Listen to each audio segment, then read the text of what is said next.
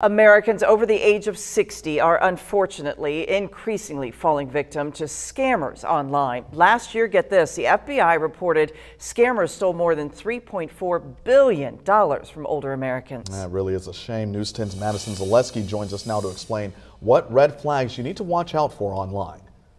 Patrice Rundrell, investigators say scammers are using sophisticated tactics to target older people. They often trick them to give away their life savings, leaving them broke. I think a lot of people assume it's not going to happen to them. Marsha Miller always stays alert to potential scams, as scammers have tried to persuade her in the past. Telling me that I've ordered something and I haven't, and then of course I immediately check my bank account and my PayPal account and my Venmo account.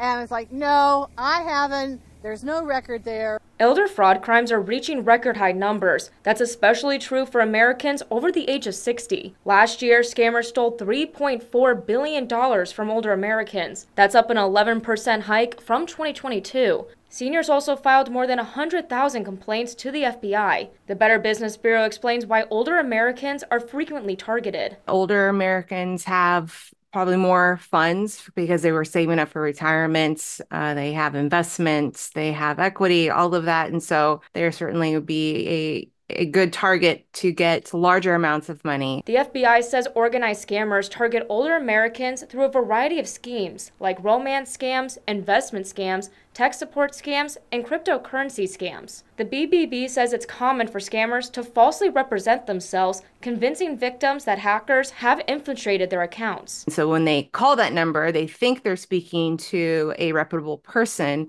when in fact they're talking to the very scammer that put that on their device in the first place. The BBB says to be aware of unwanted messages, look out for spelling errors, don't be pressured to act immediately, and identify who you're talking to online. If you believe you're being scammed, Miller advises others to stop, do your research, and immediately contact someone you trust for help. You just have to double check if you are getting into things that are going to cost you money and they look the least bit suspicious. You need to put on the brakes and do some double checking. You can also report any scam to the BBB Scam Tracker, and that will be linked to this story on our website. Patrice Rundrell, back to you.